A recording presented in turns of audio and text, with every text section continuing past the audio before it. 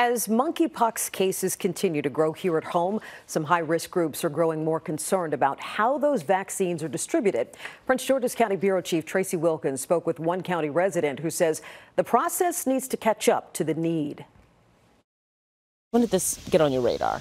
Probably back in May, when I think it got on everyone else's radar. This man, who did not want to be identified, says that as a member of the LGBTQ plus community and considered high risk for monkeypox, he's been on a quest to protect himself. But he says it has not been easy to do that as a Prince George's County resident. There is no registration process. They send out a link the day of and you sign up for an appointment, but there's no pre-registration, there's no plan, there's no timeline. A spokesperson with the Prince George's County Health Department tells me that in July, they only received enough vaccines to fully vaccinate 100 people. As we were able to see DC, vaccinating their population, the question became, why aren't we doing that here in Maryland? The Prince George's County Health Department released a statement to News 4 today that says, in part, the District of Columbia Health Department is considered its own health department and therefore receives its supply directly from the federal government. D.C. was allocated a much higher number of doses because it has the highest number of cases per capita in the United States.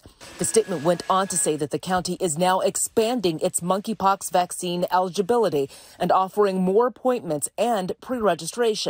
To date, 3 days worth of appointments were posted on its Department of Health website.